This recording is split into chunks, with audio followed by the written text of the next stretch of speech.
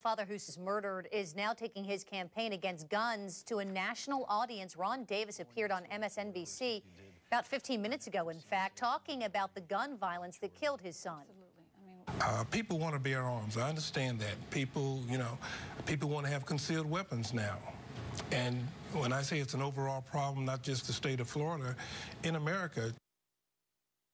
Davis's son Jordan was shot several times last month when he got into an argument with Michael Dunn over the loud music that was coming from the car the 17-year-old was riding in. Charges against Dunn were upgraded late this afternoon when a grand jury returned a first-degree murder charge in Davis's killing. Dunn says he fired in self-defense. His attorney says Dunn saw a gun that night. Police say they never found a weapon. There will be a vigil held for the teenager this Saturday at 7 o'clock in the evening. It'll be held at Friendship Fountain and is open to the public.